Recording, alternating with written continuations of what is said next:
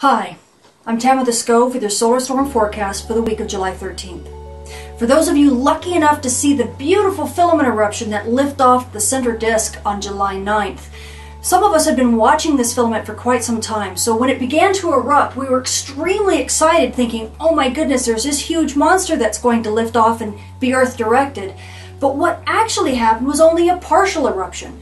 Only part of the magnetic fields broke and erupted, and as the plasma lifted off from those broken field lines, they got trapped by closed arcades above it. And so the plasma was channeled all the way back down to the surface of the sun.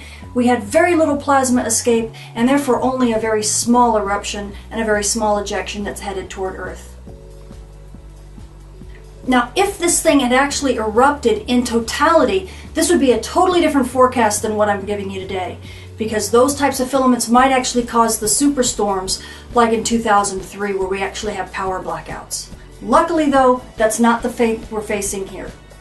And anybody remember the ominous cluster of active regions 1785 and 87 as they transited the disk this week? Well, despite their complexity and their evolution over the course of the past few days, they have yet to light off any X-class flares or any M-class flares for that matter.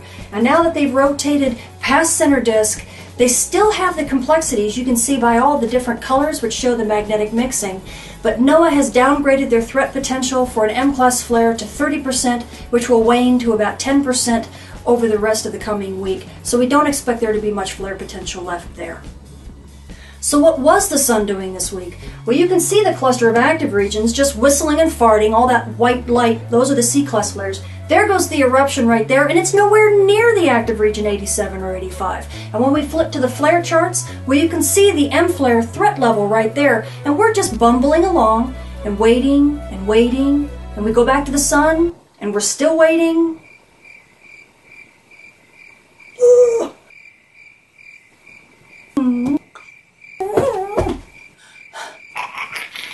Oh, will this ever end? Give us something! Okay, moving on. Well, one nice thing we did get from the sun this week was a beautiful geomagnetic storm from a 1-2 punch. Two CMEs hit us at the same time, and it gave us beautiful aurora in both the northern and the southern hemispheres for over 2 days. And I'll chronicle that in a separate report when I do a comparison of geomagnetic storms. So the real story here is that beautiful filament eruption I showed you earlier, and in this close-up you really can see how most of the plasma during this eruption does get trapped back down on the surface of the sun.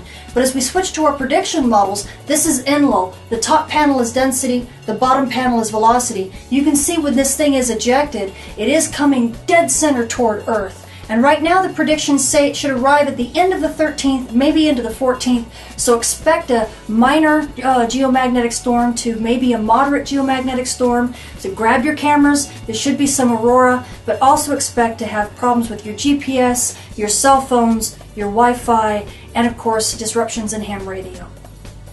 So what can we expect from the sun for the rest of this week? Well, these are synoptic charts, and they show all of the active regions all over the sun.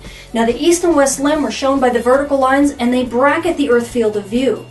Now, we've been watching some spots on the backside, and you can see 1772 and 76 have just come into the Earth's field of view on the east limb, but there's a lot of new growth going on back here. So we're watching those regions to see how stable or unstable they might be. You can also see there's a coronal hole, and as we change to sun view, you can see those active regions coming onto the sun right there, and you can see the tip of that coronal hole. Now, as that hole begins to rotate more into the center disk, we will begin to see fast wind from that hole, and that could actually cause a minor geomagnetic storm. And that will probably be happening within the next week to week and a half.